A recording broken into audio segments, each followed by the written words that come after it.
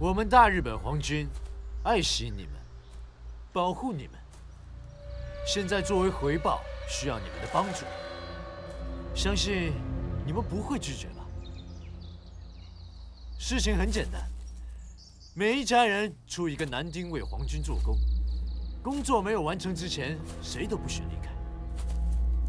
不过如果提前完成工作，就可以提早回家。怎么样？公平吧？ 我不去，我走了，我媳妇儿怎么办？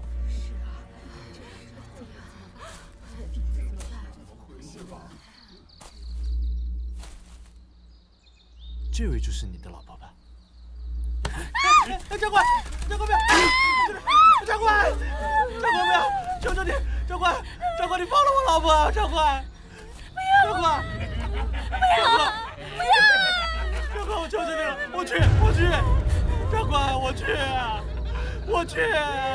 长官，我跟你去。不要！长官，你放了我老婆，我求求你了，长官，我求求你，我跟你去，长官。长官，你放了他。长官，我求求你放了他呀，长官，我跟你去。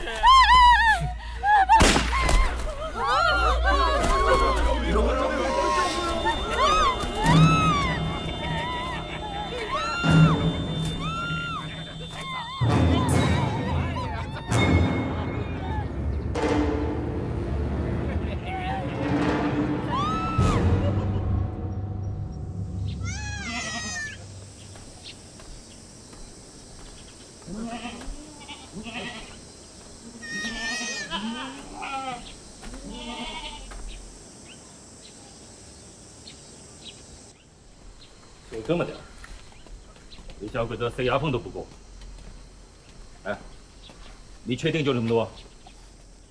除了一个迫击炮后座，其他都在这儿了。迫击炮后座？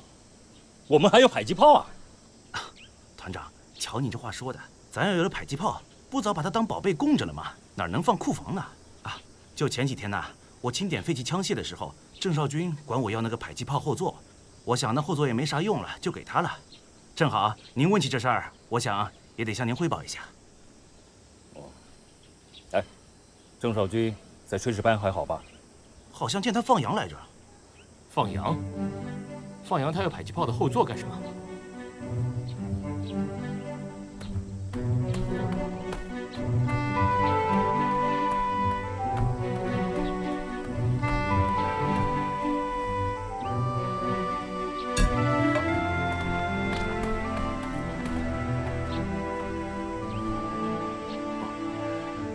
臭小子，我就说嘛，他不可能忘恩负义的。哼！瞧把你美的！不过他这么做是不是有点太冒险了？啊，就他这些训练项目，别说是他一个生人，就是咱们最好的战士，恐怕也完成不了。会不会太过于冒进了？放心吧，他是个聪明人，知道自己该干什么。哎，通知仓库，郑少军要什么就给他什么，满足他的一切要求，不用上报。我看适当的时候啊，可以给他一把枪。他以前是个神枪手啊。不行，他正审还没通过。你忘了，咱3个战士才有一把枪，你把枪给他了，其他战士怎么想？你不要忘了，前2天因为那几个罐头闹腾了一出。我看，还是等那个小子伤好了以后，确实证明自己枪法如神，到那个时候，其他战士也不会说什么了。行啊，你听你的吧。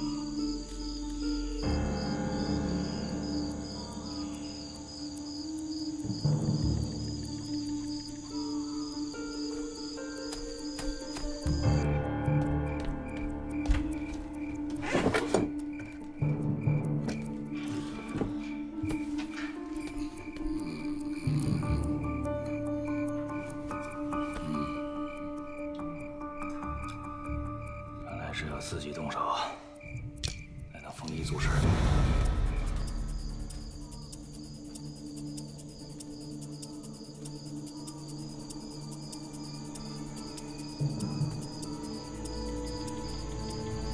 哎，你说，我们是天皇的战士，怎么不去和中国人战斗？老留在这荒郊野地里巡逻呢？我错了，在这里巡逻总比去工地干苦力强吧？这里又轻松又没有什么危险。说的也是。走了走了走了，巡逻。走。等会儿我马上来啊！快点。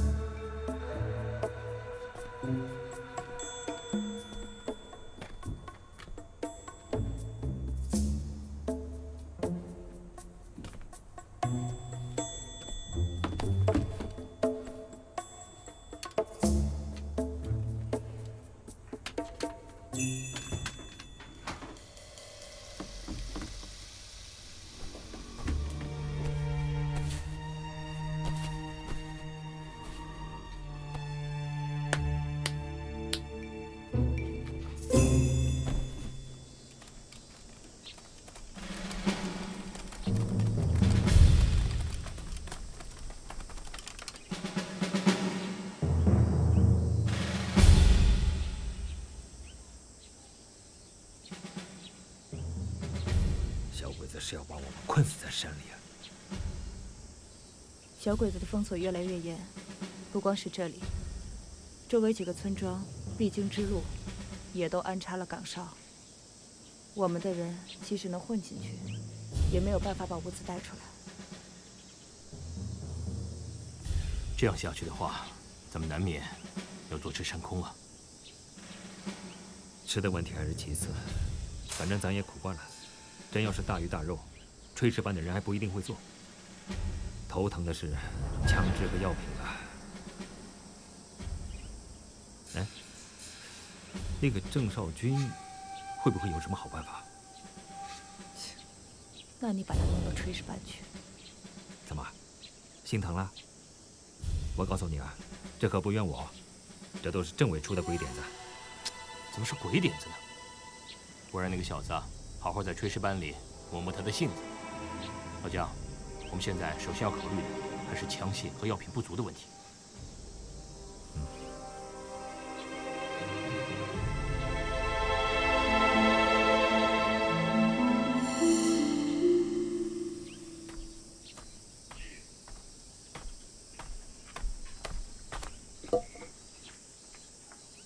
哎呀，这家睡的，哎，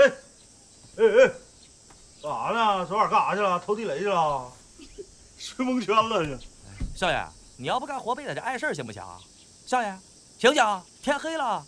少爷，你去放羊吧，啊，去放羊吧，啊，放羊去。哎，这主意不错。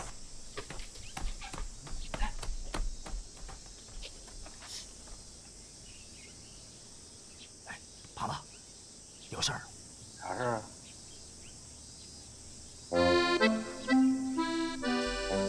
走，走啊！哎呀，再不走，我拿枪崩你了啊！快走！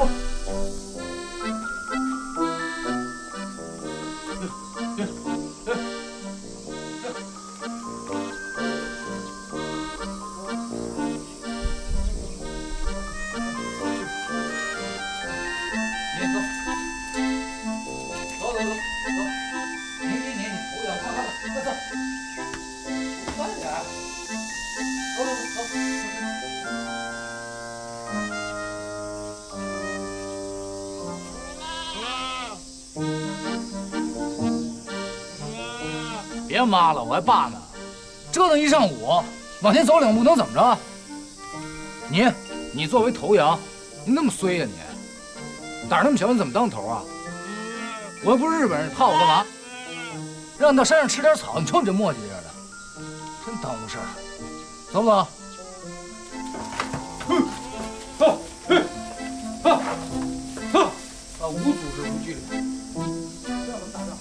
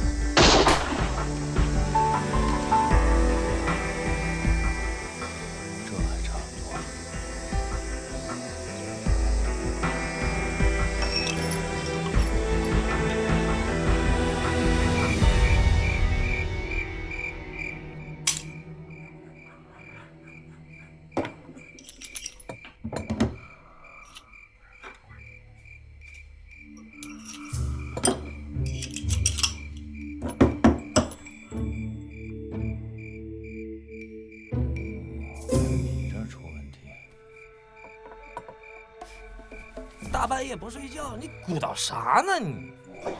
我马上就睡。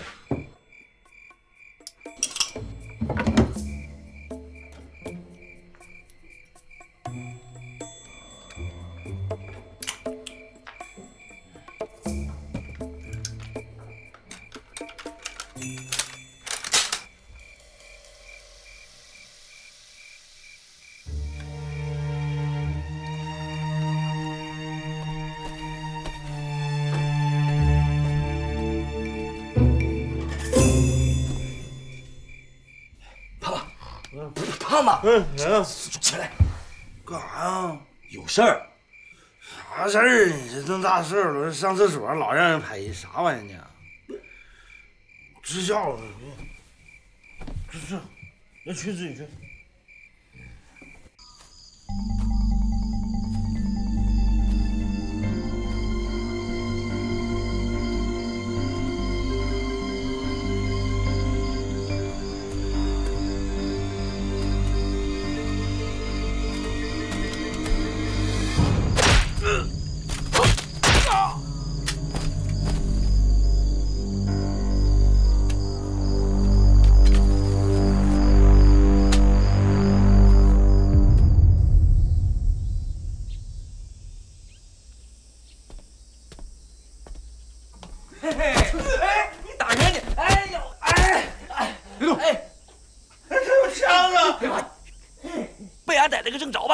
谁逮谁呀？裤衩！哎，你干啥你？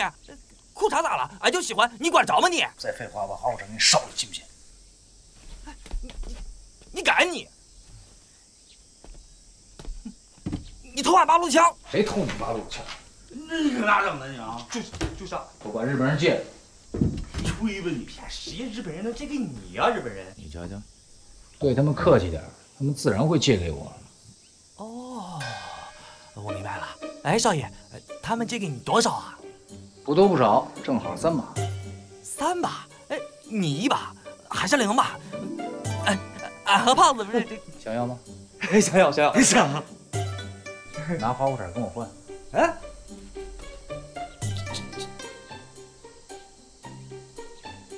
考虑。哎，你考虑啥？换吧。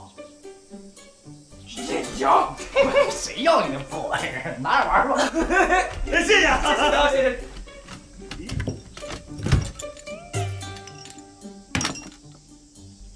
不是你这啥破玩意儿能用吗？什么玩意儿这是？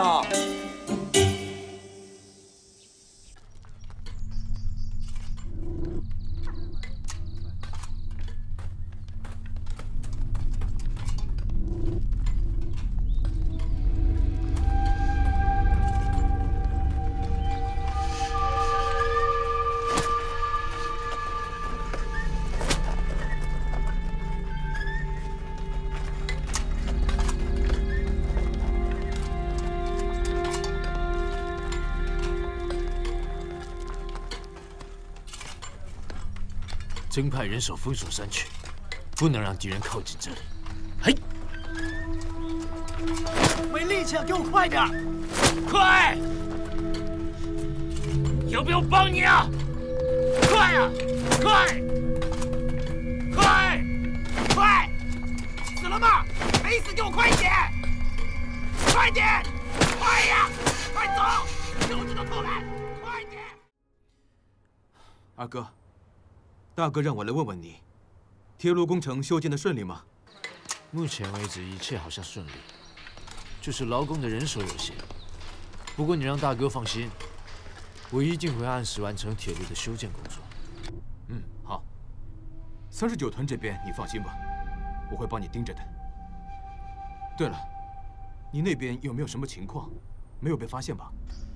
放心吧，我这里是只进不出，走漏不了一点风声。倒是前2天巡逻的死了几个。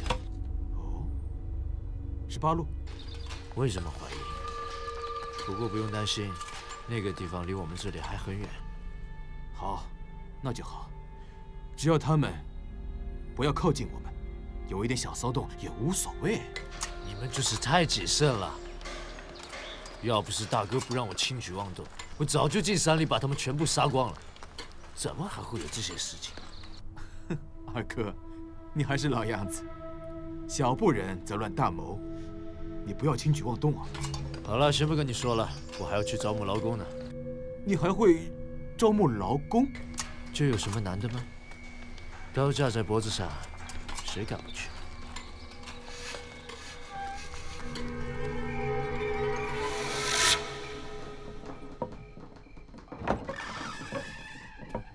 哎呦，小哥，还没睡呢？你不是说好了今晚上借枪去吗？差点把这事儿给忘了。不可能，这么大事儿你哪能忘呢？忘了。我把长话说前头，要是你们俩不听我命令的话，保证听。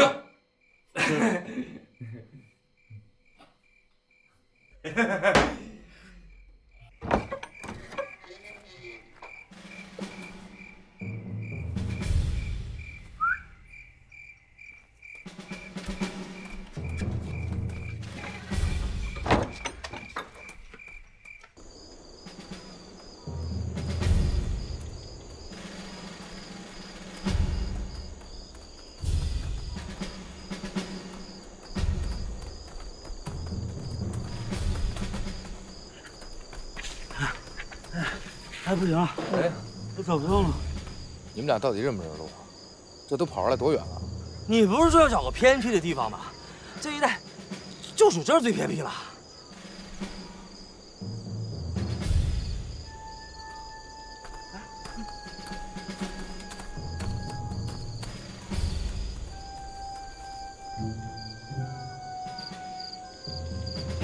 你管这地方叫僻静？这以前是人迹罕至啊，什么时候来这么多小日本啊？你还会拽词儿呢？人迹罕至。哦，人多还不好，人多可以多借几把枪。我觉得这事儿有点古怪。少主，工人们都吵着说要回家。知道了。你们现阶段的工作都完成了吗？是，都完成了。是，太君不是说只要干完了活儿就可以回家了吗？为了这个，我们这些人日夜赶工，到今天啊都干完了。是，非常好。既然这样，我也要履行我的诺言，放你们回家。是吗？我们可以回家了，我们可以回家了。少佐，万一他们走漏了风声，我还打算送你们。一路走好。谢谢。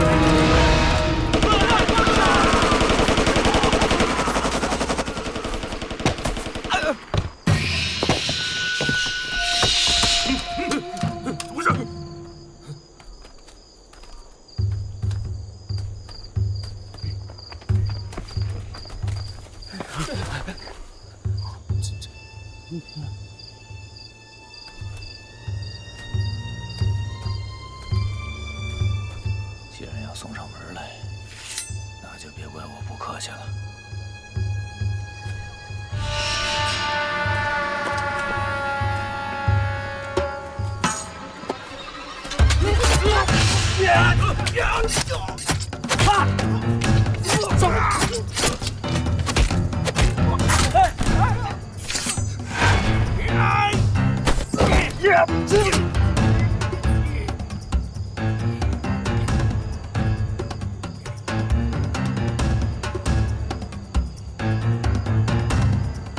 哥俩开枪啊！快！不给这，哎呀！开枪啊！开呀，胖子！哎，快点啊！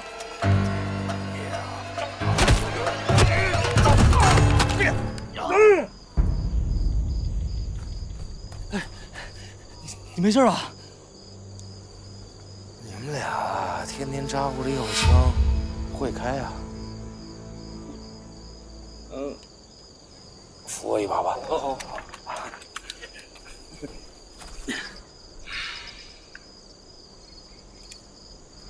把家伙收拾收拾，尸体扔到山底下去。哦。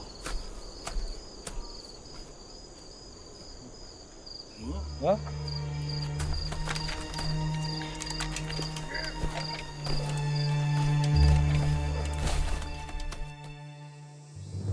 喜欢吗？枪这东西，说到底没你们想的那么复杂。最重要的就是这个，这也是一把枪最值钱的地方。这么小小的一个东西，里边可丰富极了。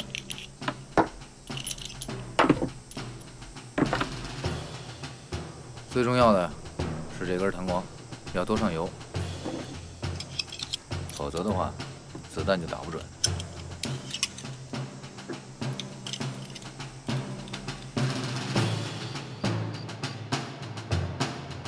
关姐，上班，等等。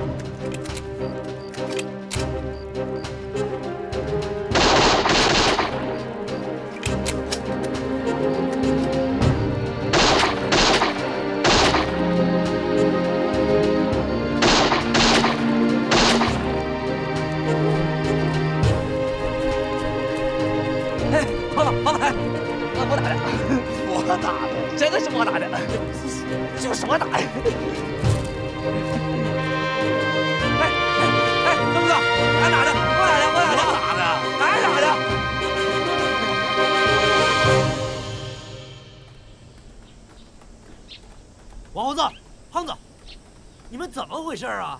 这饭做的这么难吃？不可能啊！我都用罐头做的。啥？罐头？啊！最近没啥行动啊？你啥时候缴获的？哎，没有罐头，没有罐头！你别听他胡说八道，他做梦呢，做梦呢。下次做好吃点啊！怎么回事？你做什么罐头啊？啊，哪有什么罐头？睡糊涂了。气死我了！你懂什么？你懂？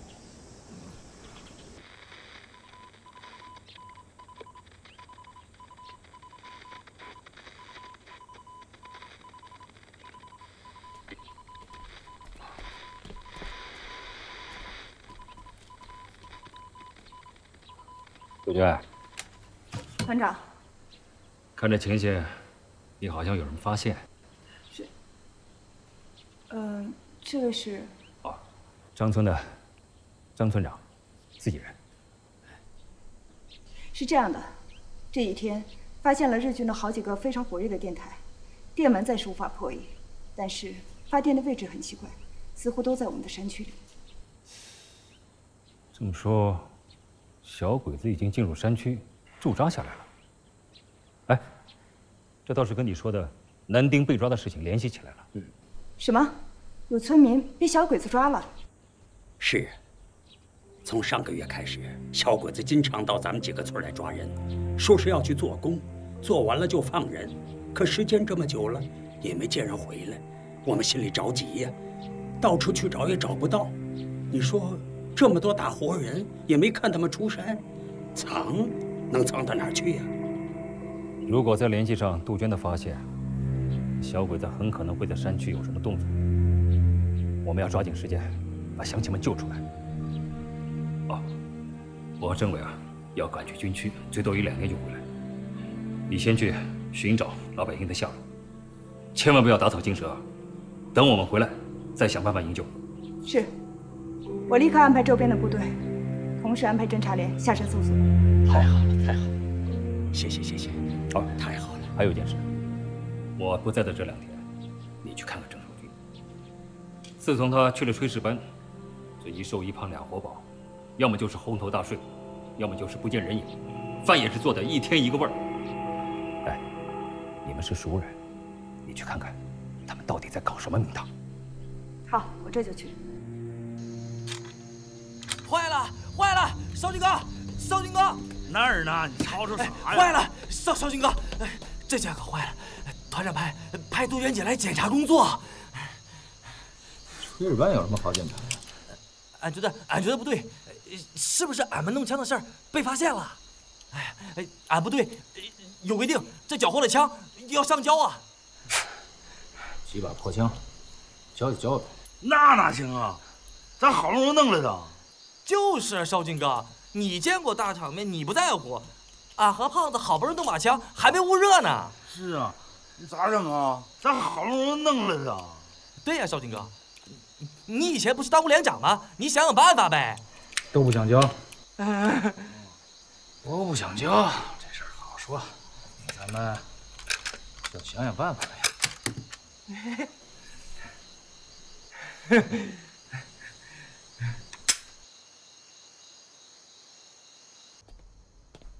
对。坐。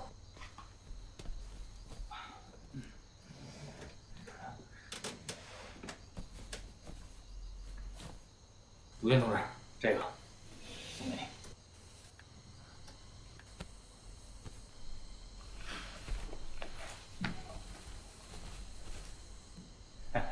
哪来的？后山捡的。捡的？捡到了武器干嘛不上缴？送我干嘛？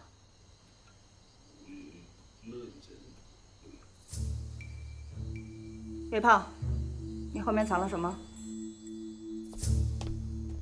我啥也没有。都是你们捡的？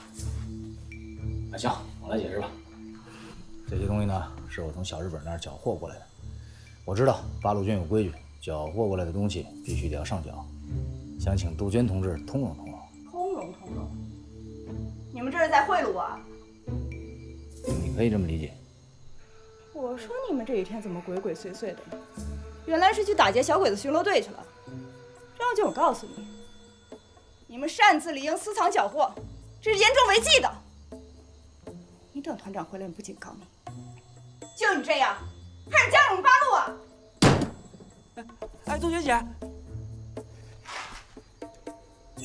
杜鹃姐，杜鹃姐，别喊了，咋整啊？咋整啊？玩砸了呗。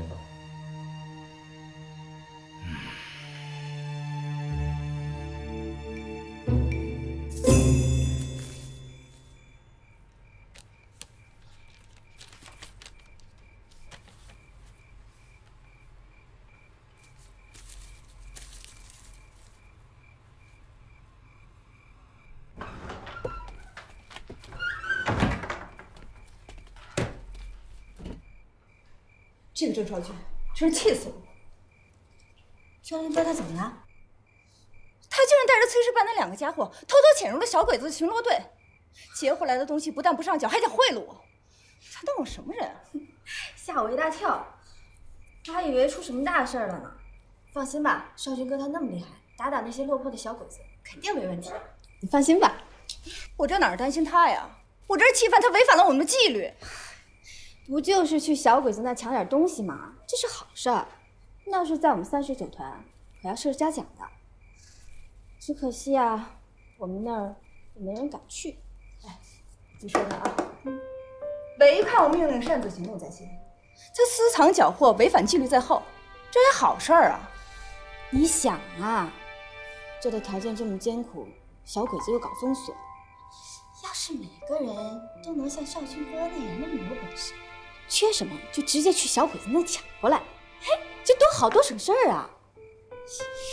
依我看啊，索性呢，他们就应该多去几趟，缺什么一块都给他抢回来。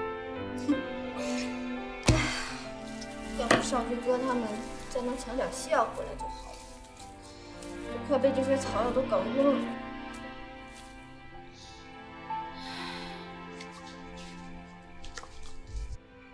没了，全没了。这才刚摸几天，还没打过鬼子呢。你不是说车到山前必有路吗？路呢？路啥呀？都让杜鹃给堵死了。少军哥，喂，哎，你怎么又来了？那小礼物。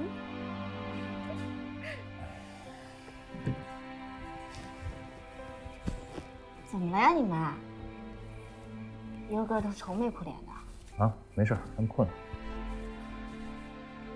行了行了，都别装了，杜鹃女都跟我说了，我看呀，肯定是你们俩把我少军哥给带坏了，是不是？啥？俺俩带坏了？你也太抬举俺俩了。少军哥，这么好玩的事儿，你怎么能不带上我呢？什么事儿那么好玩啊？你怎么就知道玩啊？有没有点正事儿啊？我不是为了玩，我也想给八路军解决一下药品的补给啊。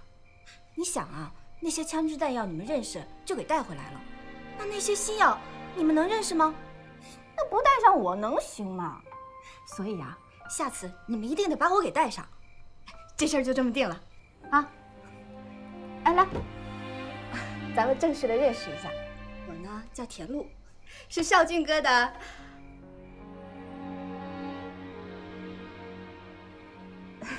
救命恩人。你先别高兴的这么早嘛，你先坐下。我告诉你，杜鹃她那个臭班长的脾气，等团长回来以后，他一定会打小报告。你先帮我们想想检讨怎么写吧。说谁臭班长啊？哎呦，不是，我都想好了，咱们要么不干，要干就干大的。哥俩，路通了，支水管。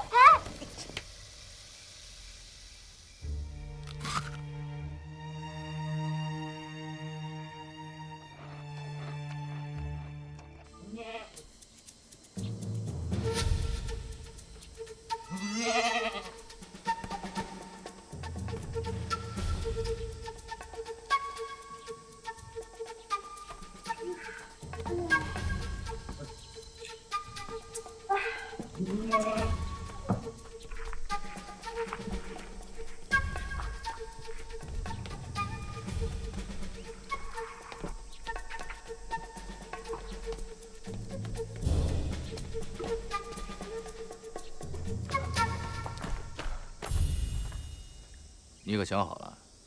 团长要怪罪下来，我顶着。可咱们说好了，这次的缴获必须上缴。哎，那是，只要跟俺们2把枪就行了。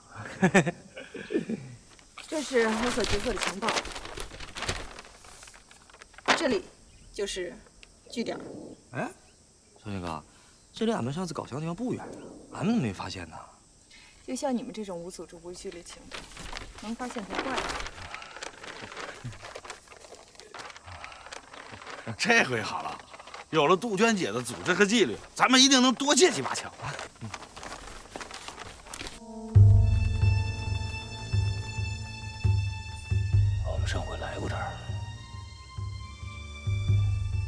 情房弄得还挺隐秘，难怪上回没发现。杜元杰，你这消息是不是有误啊？这咋看也不像个物资站呀。小心，巡逻队。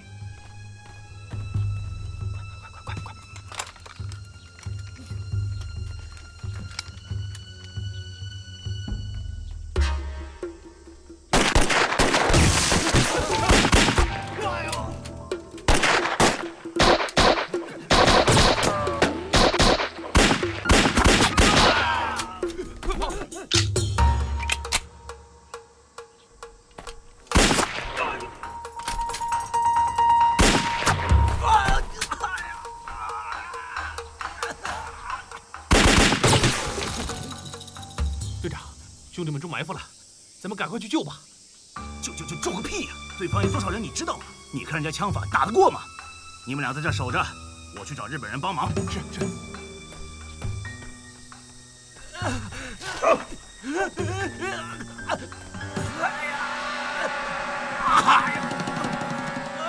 这里有什么地方？为什么有伪军巡逻？这前面有一个库房，是皇军，不是鬼子的临时补给站。 有多少人？不过看你这架势，要是不处理的话，破伤风是肯定免不了。破伤风你知道是什么吗？其实也不要紧，最多也就是锯个腿而已。不过说到这个锯腿啊，可就有点意思了。你见过那个骨锯吗？那骨锯锯到腿上那声音啊，就是咯吱咯吱的响呀，跟锯木头那个声音呢还不大一样。 我说，我们来的时候有20多个人，可是被你们这么一打，就没几个人了。村子里边有多少个房间？完整的有4间，1间兵营，1间弹药库，1间物资库，还有1间被我们队长给占了。知道骗我的下场吗？哎呦，大爷，我哪敢骗你呀？我这辈子不想只要1条腿啊！ 瞧你那胆小的样子，我逗你呢。我还没问完呢。我这下手够轻的了，是他不经打。到现在都没出来人，我估计他们是叫增援了。我们时间不多，抓紧时间行动。来，传呼去。来。 1人1个，胖子跟田龙，你要负责那边；葫芦跟杜鹃，你要负责这边。行动。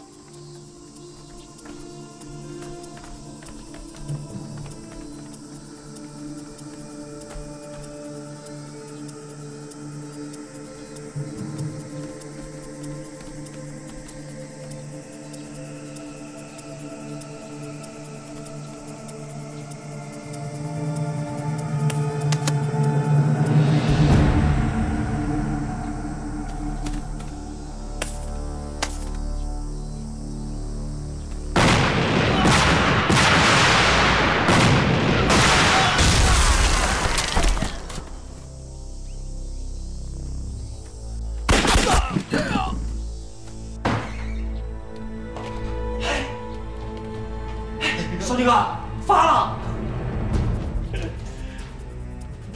就这点东西就把你们乐成这样，真是没见过世面。赶紧搬吧。人为财死，鸟为食亡，都别太贪，差不多就行了。好嘞。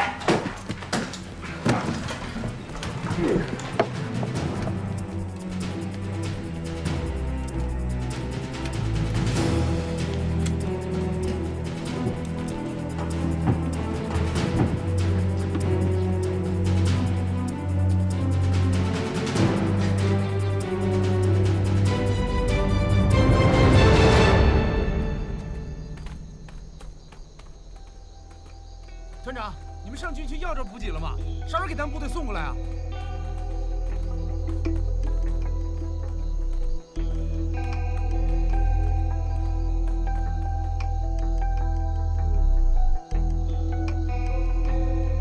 你可想好了，这可不是杂货店，货拿回来可就退不回去了。退回去，我才舍不得。我就是心里有点犯嘀咕。嘀咕啥呀？知道你以前是好学生的，现在你已经彻底被我拖下水了。从此以后，咱就狼狈为奸吧。谁跟你狼狈为奸？我这叫将功补过。你说怎么过就怎么过，想好怎么跟团长说了吗？实话实说。听你的，接货。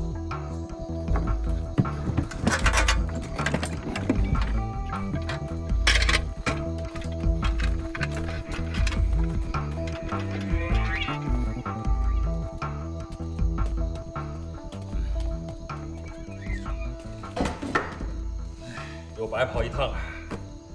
是啊，我也没想到啊，这军区的首长哭泣穷了，可比咱狠多了。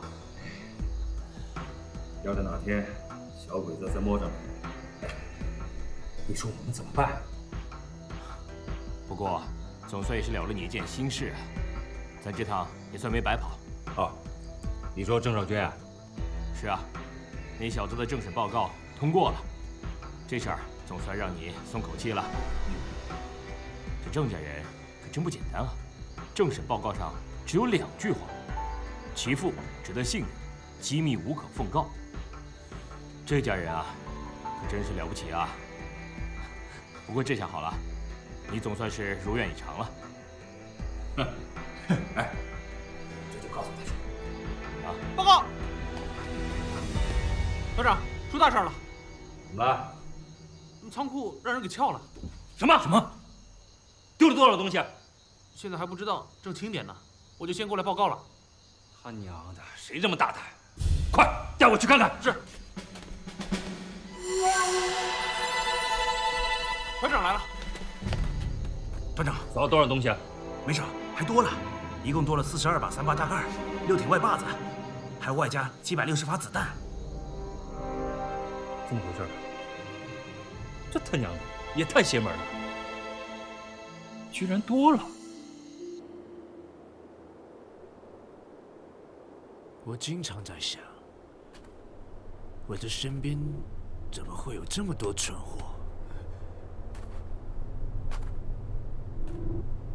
你叫藤堂吗？你叫藤堂吗？还是你叫藤堂？为什么我身边会有这么多的藤堂？一个小小的补给站都守不住，你们会耽误整个铁路的修建工作。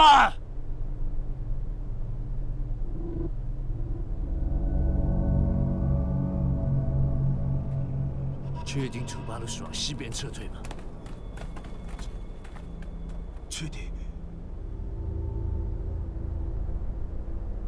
上次那几个巡逻的死在这里，土巴鲁很有可能就藏在这片区域里。少佐，你打算冲过去吗？这不行，无人大佐再三。他说什么我会不记得吗？集结部队，封锁这片区域。那八路要是强行突破怎么办？他们要是想硬冲，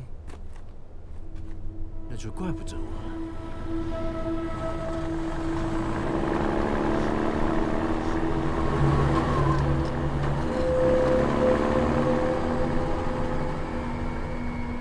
我们的攻击还是落后，沿途要是经过村庄，把所有男丁都抓回来。嗨。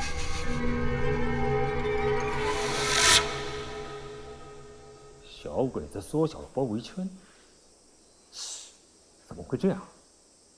难道我们的位置暴露了？这段时间我们一直是按兵不动的，没有任何动静。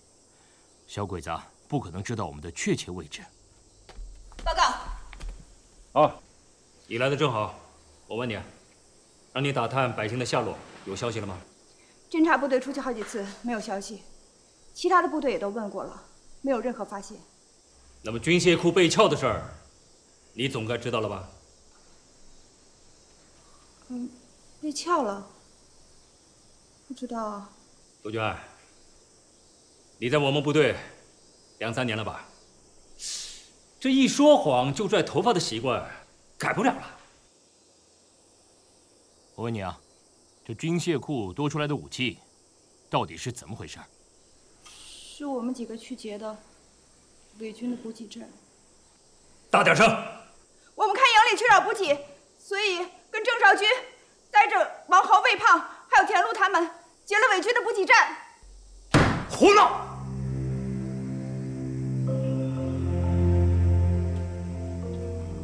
太不像话了！你们居然擅自行动！我看大伙实在是太苦了，所以想给部队做点贡献。贡献？你知道吗？这给我们惹了多大的麻烦！就因为你们的愚蠢行动，暴露了我们的位置。现在小鬼子缩小包围圈，已经把我们彻底困在山上了。我看你是和郑少军待在一块儿，昏了头了。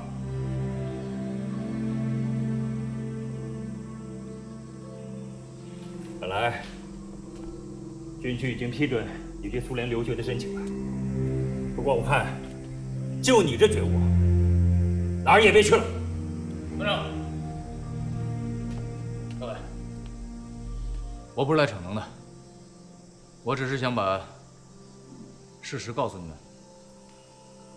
主意是我出的，杜鹃只是怕我再捅娄子，帮你们看着我。我就知道跟你有关系。我们刚才说的话，你都听到了？是，所以责任应该由我一个人来承担。老姜，这次呢，虽然是他们擅自行动，但是也缴获了不少嘛。我看啊，就算是将功抵过了，就不追究了吧。不行，这事儿要搁以前，没准我真的心软了。你是真的没意识到问题的严重性。对，我知道你郑少军带兵打仗是有一套，可不是所有士兵都像你一样有本事的。如果一个个都像你这样，一个心血来潮就擅自行动，这队伍以后怎么带？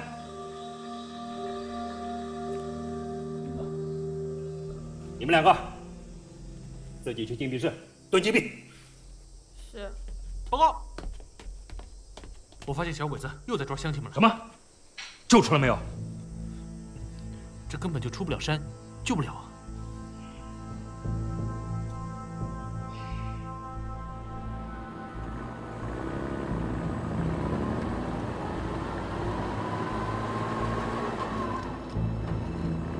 他们这是要把人带哪儿去啊？这下算是把咱困山里了。眼看着乡亲们受苦，咱们却帮不上忙。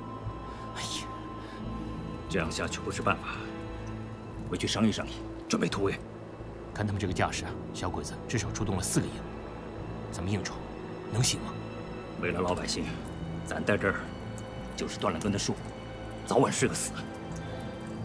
不能见死不救，拼死一搏，或许还有一线生机。好。听说了吗？今儿一早，小鬼子突然把咱这整片区域全封锁了，还把周围几个村的乡亲们全抓去了。我看呐，凶多吉少了。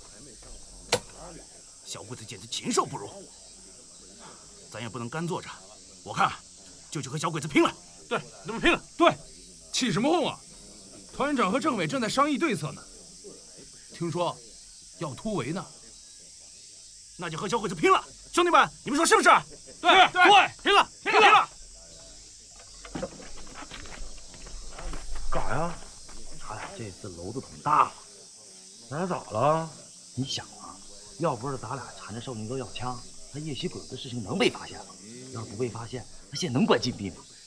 更重要的是，现在鬼子把咱这给包围了，把老百姓都抓走了。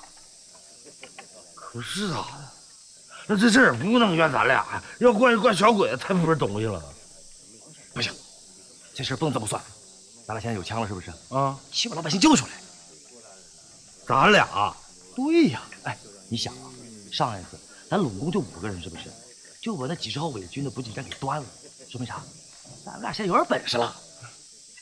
对呀。哎，你干啥去？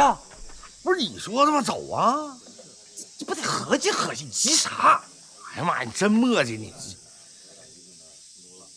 不行，咱得叫上田路，至少他枪法比咱俩好。杜鹃，杜鹃，别跟我说话，反省了。不是，我想问一下，为什么没有放哨的士兵啊？咱们这人手不够，反省全靠自觉，没人看着。有意思，八路军关禁闭是这么关的。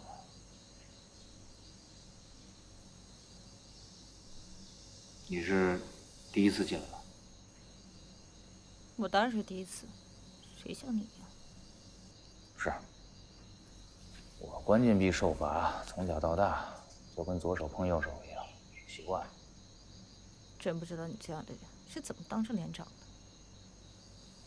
我这样的人怎么就不能当连长了？再说了，谁稀罕当这连长啊？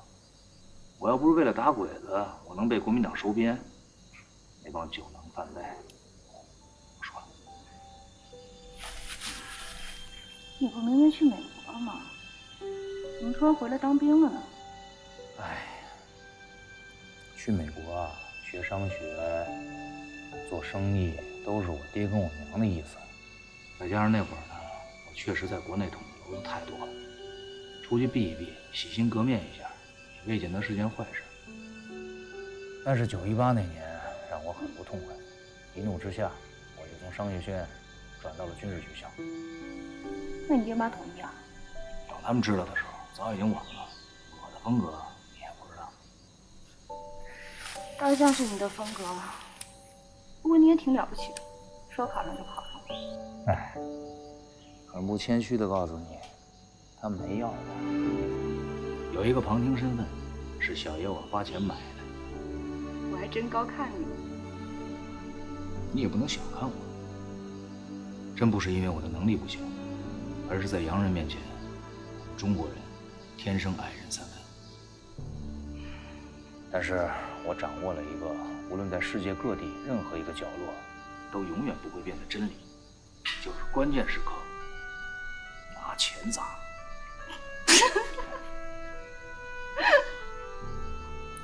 说起来，我真得感谢你。有什么？来这一段时间吧，我也把心静下来了，好好的反思了一下。之前我一直想为我的那几个兄弟报仇，为他们讨回个说法。但是无论杀了5米也好，或者杀死更多的鬼子，都在根本上解决不了问题。要想保护好更多的兄弟和更多的百姓，只有把日本人从中国彻底的赶出去。所以，我才想加入八路军。无论在世界各地任何一个角落，都永远不会变的真理，就是关键时刻拿钱砸。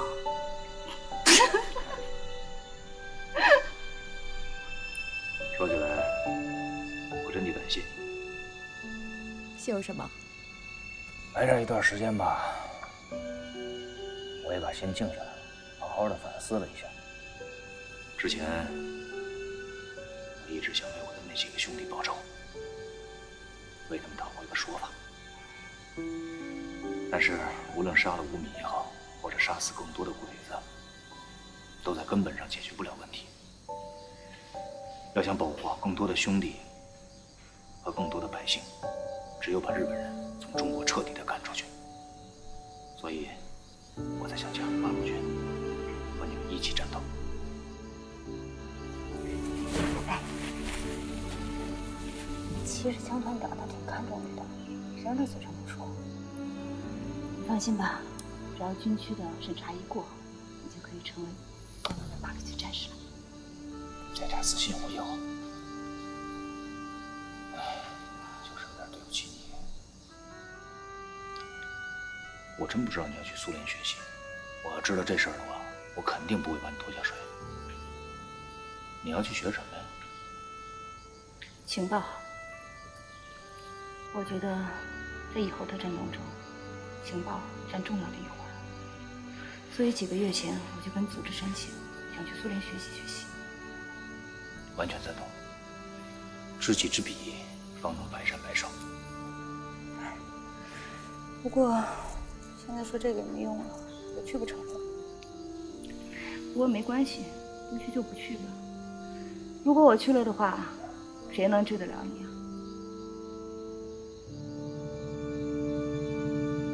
少军哥，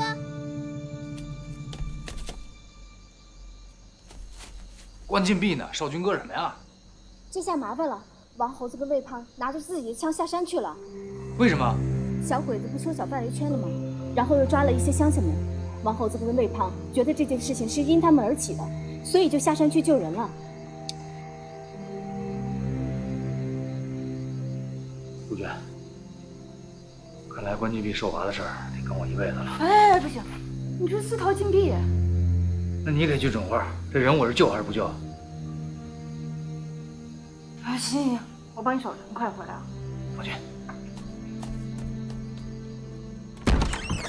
少军哥，我跟你一起去。你别去。为什么呀？你有更重要的任务，你帮我盯着江团长，这事儿比杀鬼子重要，一直看着那儿，千万别晃神啊！哦，行。少军哥，小心啊！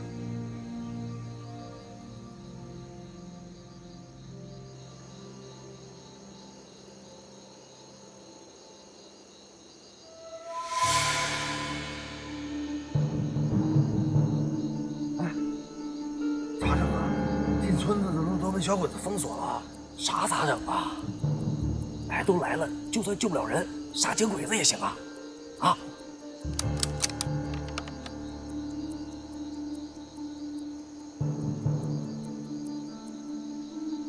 胖子啊，一会儿咱俩分工一下，俺负责左边的鬼子，你负责右边的，俺俩分头行动啊！啊！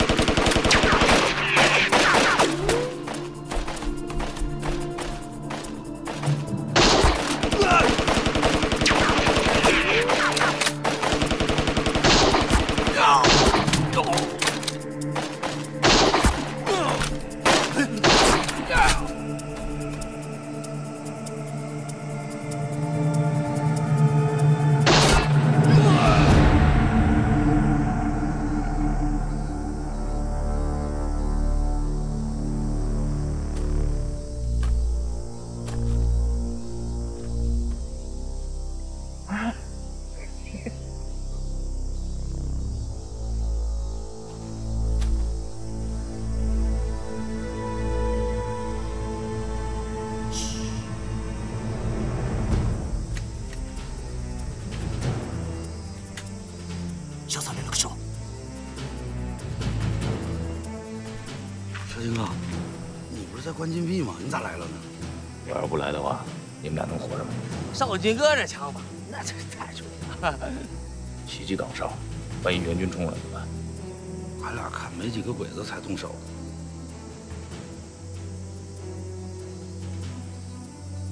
遇袭不救，这岗哨有问题。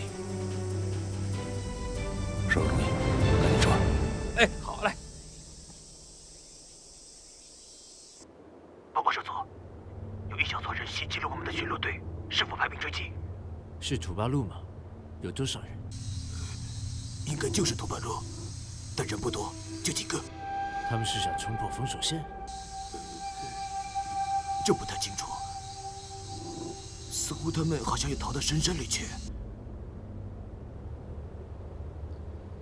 那就先不要追，别暴露了我们的实力。相信过不了多久，他们的主力部队就会出现。在这之前，只要他们乖乖的待在笼子里，我们就静观其变。嗨。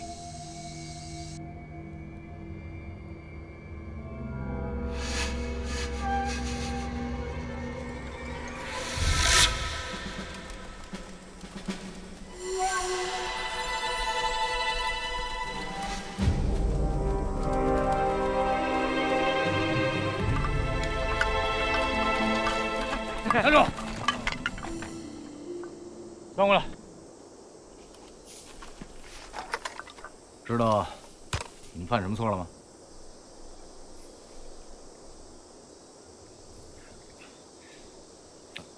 俺俩知道错了，不该私自下山。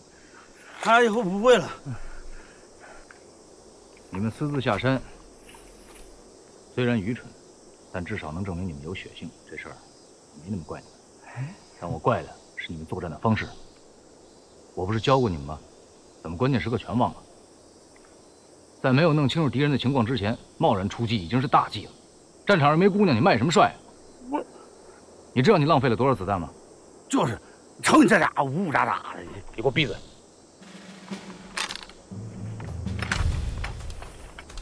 我还没说你呢，小鬼子有机枪，一直在用火力压制我们。你在干什么？就是啊，你这个猪头，你闭嘴！我开好几枪了，我没打着。那你兜里的手雷是干什么的？我一个没扔，全在兜里呢。你还觉得光荣吗？那个时候你的位置是最好的，扔一颗手雷就可以提前结束战斗。关键时刻你在干什么呢？这手雷又不是肉包子，你揣兜里边捂那么热乎有什么用啊？在你们有能力在战场上真正生存下去之前，谁也不许再贸然出击。好好思过。是。都赖你。啥？赖俺？俺跟你说啊，思过呢啊！回去好好站着。来，立正。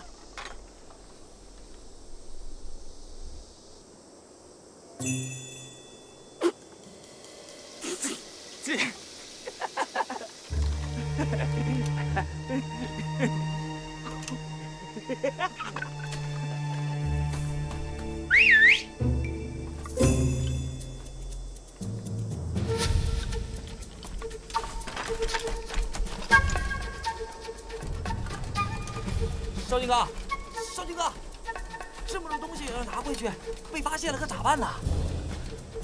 要不咱藏起来吧？不行。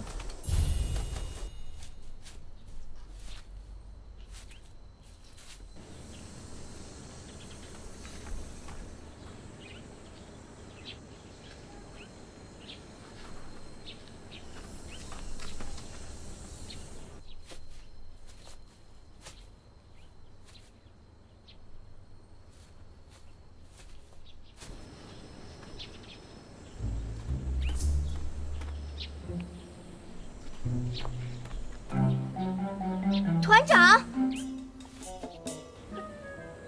团长，团长，你来这儿干嘛？我，早上那个少军哥他有点不舒服，我来给他检查一下。没事了吧？好了。团长，他已经好了。好了，你就该忙什么忙什么去吧。那我先走了。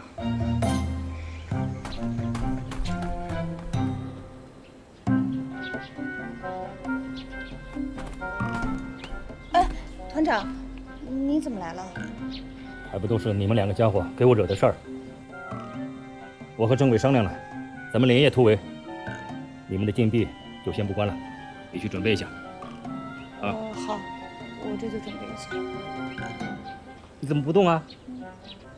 郑少军呢？团长，郑少军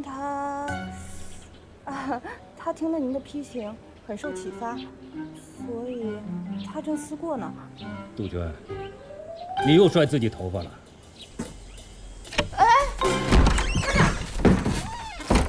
郑少军呢？跑了？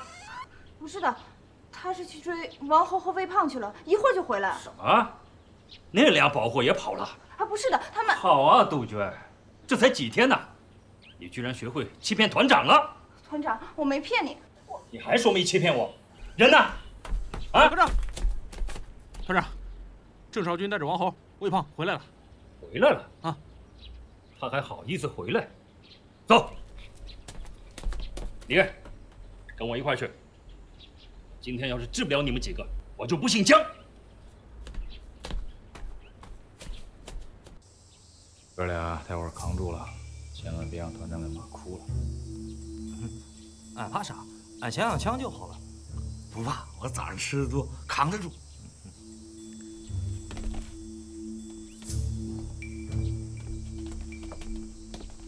你不是已经走了吗？还回来干嘛？报告团长，这事儿不能怨少军哥，是俺俩私自下山的。少军哥是为了救俺。闭嘴！回头我再处理你们。不用解释，违反了纪律就应该承担。团长，您看怎么罚吧，我承担。担不起。郑道连长要是觉得我们八路军的庙小，这营区的门在哪儿？我相信你很清楚。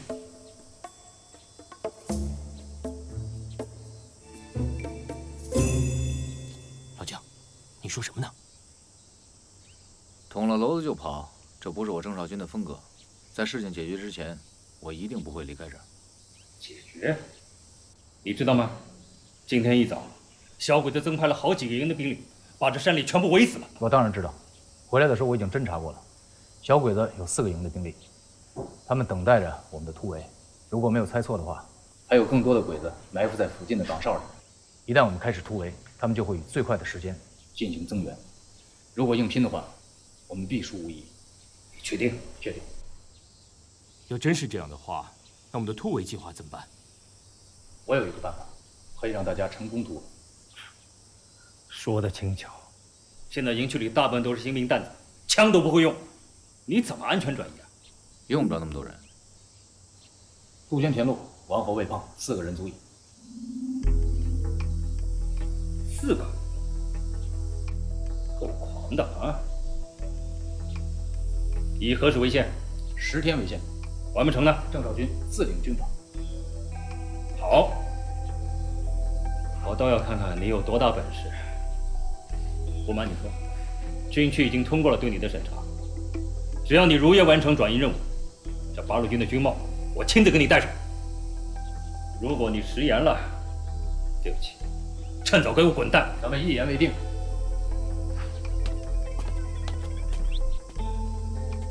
哦，对了，我还有一个条件，希望您能够答应。说。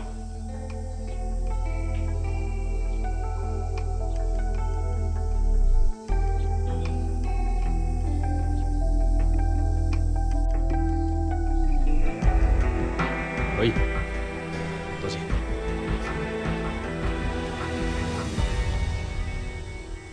你们还愣着干嘛？这10天你们就跟着郑少军，10天之后我再来处理你们。是。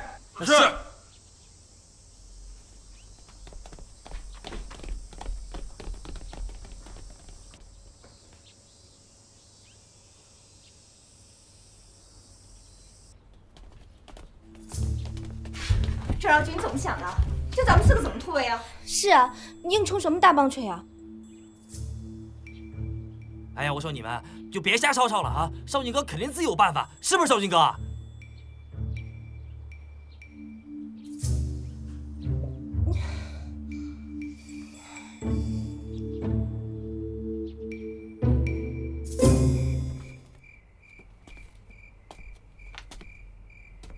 老姜。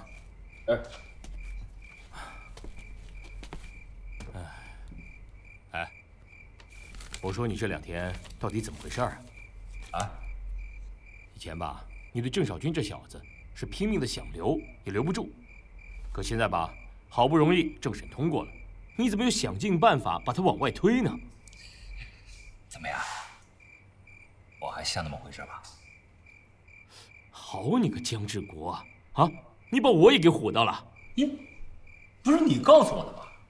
郑少军就是头倔牛，我这不是在磨他的犄角吗？你就不怕真的把他赶跑了？他要是只是头倔牛，跑了也就跑了。但如果发现他不是倔牛，是只狼，受了伤的狼会更凶猛。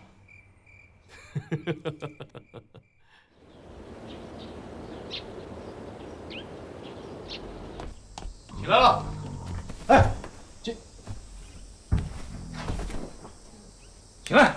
别睡了，别睡了！哎，快起来！哎，干啥玩意儿？谁呀？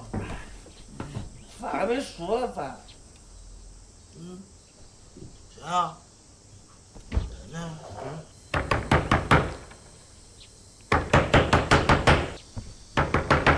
哎，快起来吧，别睡了！田路，杜鹃。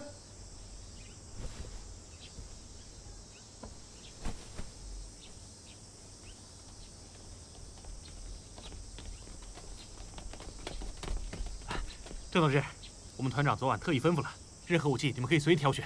啊，有讲究。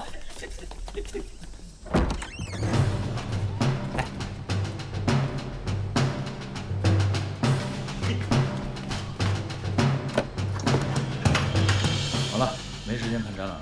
来，我给你们介绍，这个你们管它叫盒子炮，它的学名叫毛瑟手枪，德国生产，是目前精准度和稳定性最高的手枪。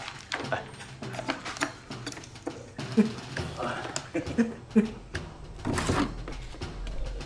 铁路，这2把勃朗宁归你。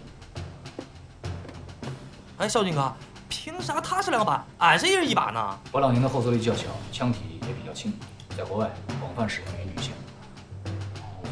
听到了吧？女士专用。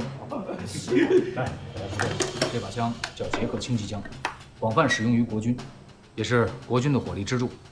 好了，你知道机枪是干什么的吗？知道。 不就突突吗？要这么说，所有的武器都是突突。机枪在战场上的主要作用是压制敌人进攻，扫射群体敌人。这把枪由你来使用。我没想到这个。你不要因为这把枪长得跟你像，你就那么喜欢它。咱们的小队暂时用不出这个。另外，我要强调的是，机枪虽然突突起来比较痛快，但是对子弹的消耗也比较大，所有的弹药都得由你来背，可以吗？ 没问题。哎，少军哥，俺想要一把。别着急，你的惊喜在这儿。这是我的枪，我是用3把38大杠把它改成了狙击枪。你的手够快够稳，这把枪可以帮助你打到更远的目标。哦，在你得到真正的狙击枪之前，你爱它要像爱你的花裤衩一样。放心吧，少军哥，以后俺管这把枪就叫做小兰花。哎，搞了半天没有这事儿。姑奶奶，你的任务比谁都重。小鬼子这次的包围圈不小，必然需要系统的轮替时间和补给计划。10天之内，我需要你找到他们准确的行动轨迹和精准的时间。还有，我听小鬼子聊天的时候，说到他们现在正在搞一个工程，如果我没有猜错的话，这个工程就在鬼子沟。我也需要你帮我确定这件事情。这工程跟咱们有什么关系啊？咱们这你只要回答我行还是不行。行。很好。诸位，你们虽然入伍时间都比我长，但是在我眼里，你们只是一个新兵。我要在10天之内把你们训练成训练有素的战士，那是不可能。所以在这10天里，你们只要学会一件事情。啥事儿？跑。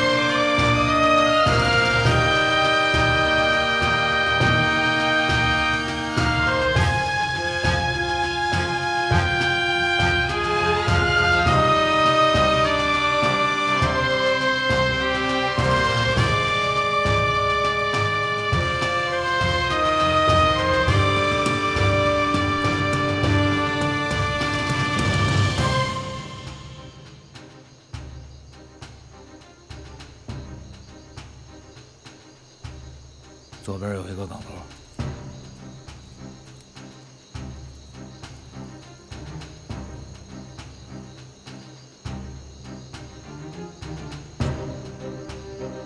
右边又是一个岗楼。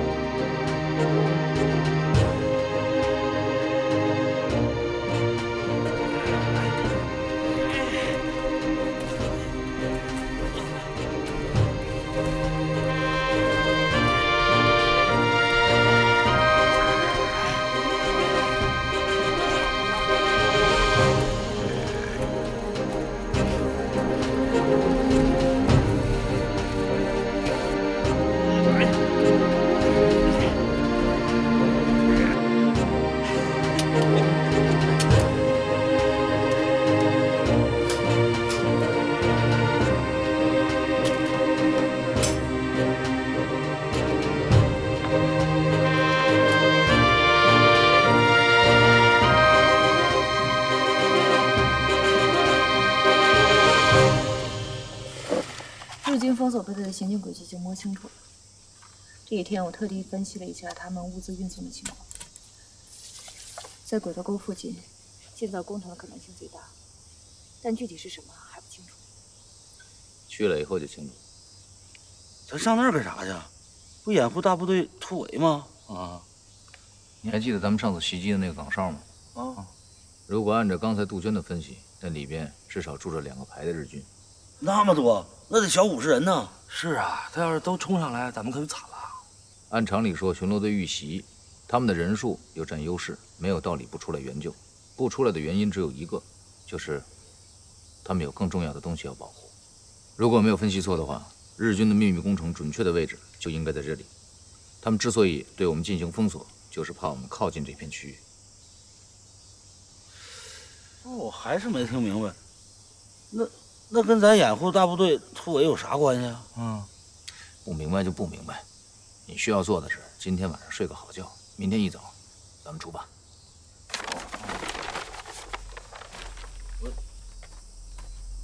你听明白了没有？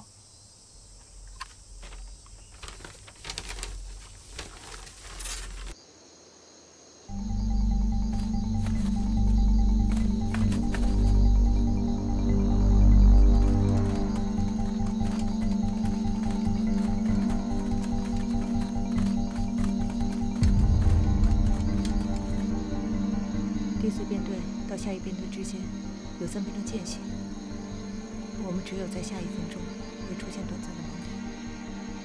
那就看你们的训练成果了。冲！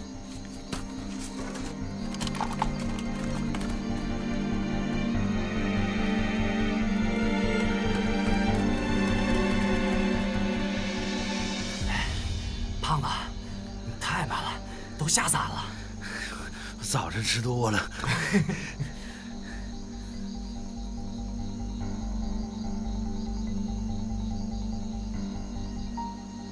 跑了半天，是在修建铁路啊。交界线离这有那么多的距离，怎么会选在这深山里？日军的动机咱们以后再说，你现在赶紧回营地。天黑之前，我们会把所有封锁区的小鬼子都吸引到这儿来，到时候你让江团长带着大部队赶紧撤出包围圈。这要是再跑不了，这团长他也就甭干了。都拉到这儿了。是啊，小林哥，小鬼子能听你的吗？我会让他们爱上我。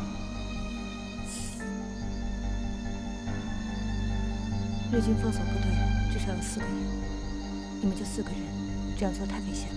杜鹃姐，放心吧，有我保护他。你就别管这么多了，你现在就是使出吃奶的力气，赶紧跑，成不成就全看你的速度了。走。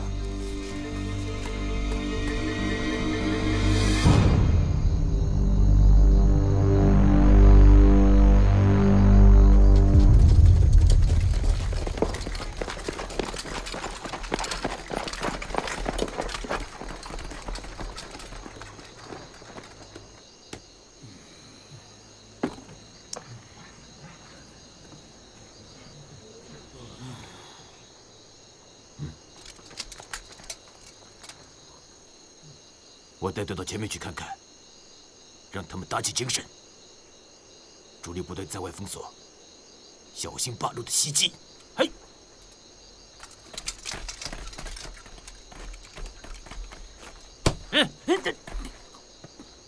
藤堂副官现在外出巡逻，命令你们打起精神，小心八路。嗨。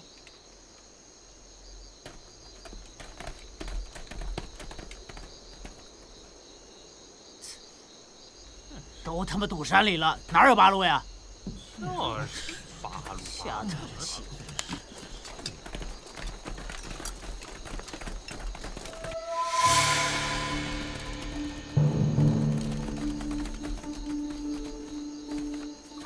都清楚自己的路线和位置了。放心吧。清楚了，行动。好。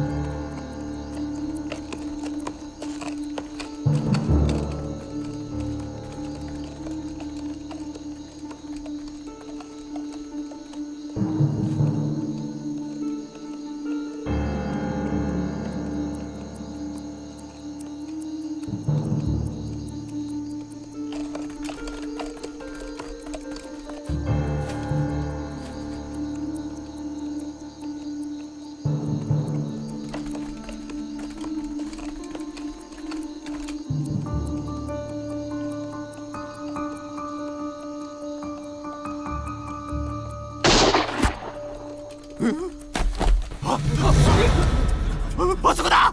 撃て！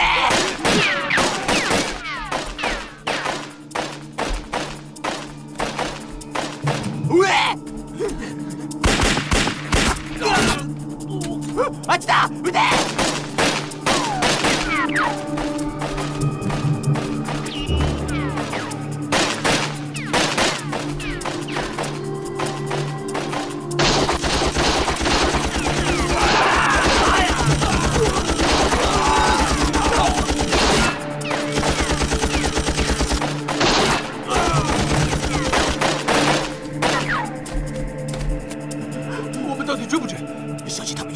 火线军的人呢？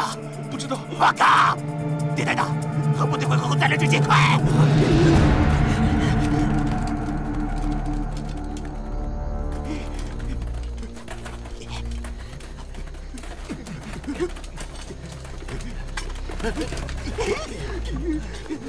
加把他！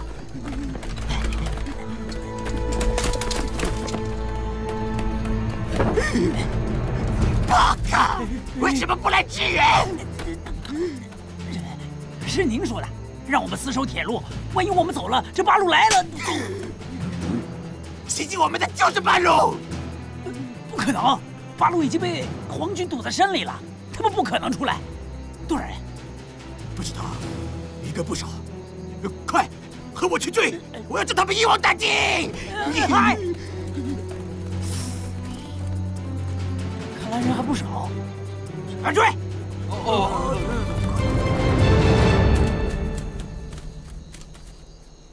小鬼子马上就要上来了，炸药带了吗？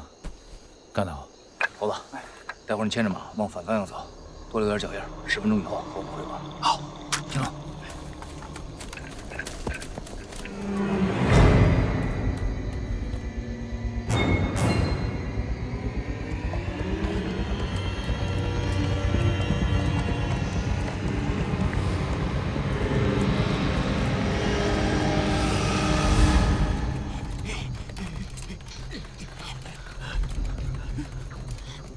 人呢？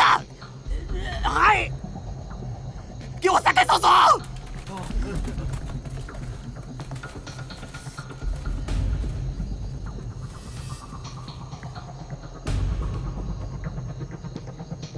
太君，马蹄和脚印，咱们只要顺着追，我想肯定能追上。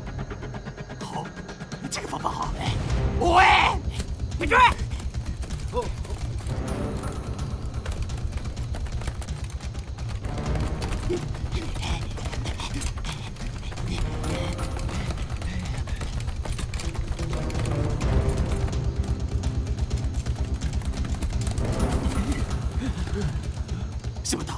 完了他！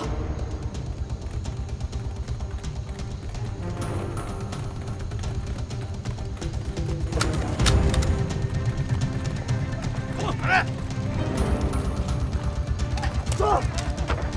走！打开！哎呦！莫多雷！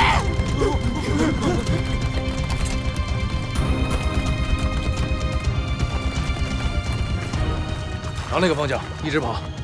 好，走！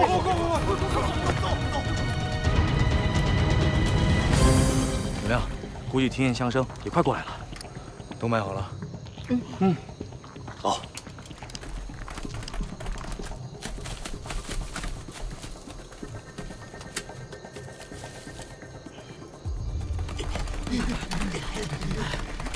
主爷。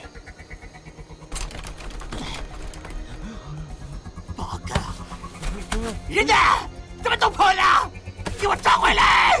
嗨，给我追！是，抓他们！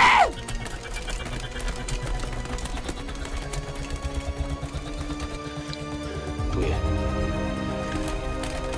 拉！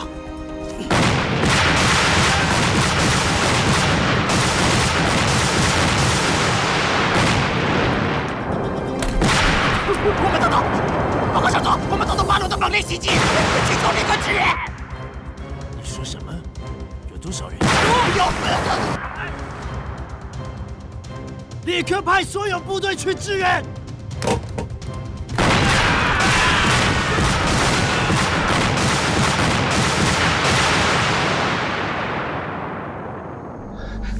哎，干嘛呀？打呀！啊，就4个人打谁呀？好。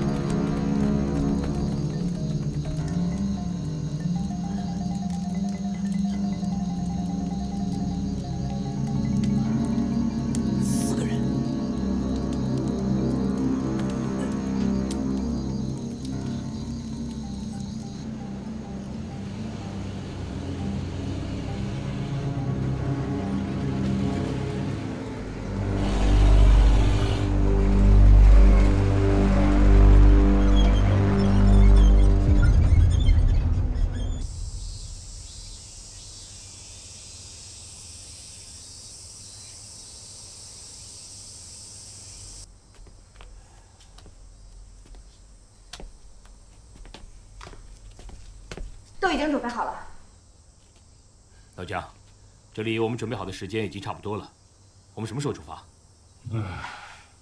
郑少君就4个人，能把小鬼子4个营的封锁部署全都调开了？刘娟，你确定他是这么说的？报告，团长，封锁山区的小鬼子不知道怎么了。 跟发了疯一样往鬼头沟走了。嘿，这小子，这围魏救赵的计划还真让他使成了啊！传我命令，全团出发，冲出包围圈。是。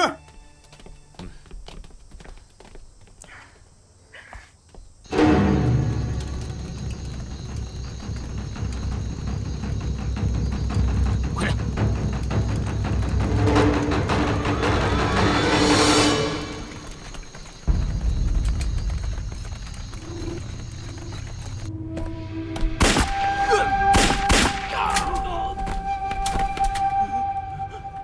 做大日本帝国的军人。少佐，是他们战斗力不足。太监，是八路火力又猛，人又多，我们实在打不到呀。八路的人都被我困在山里了，哪里会来那么多人？调回来山，迅速返回封锁区。嘿，报告！报告，趁我军赶来支援。 岗哨空虚的机会，八路军全部从封锁区突围了。废物！废物！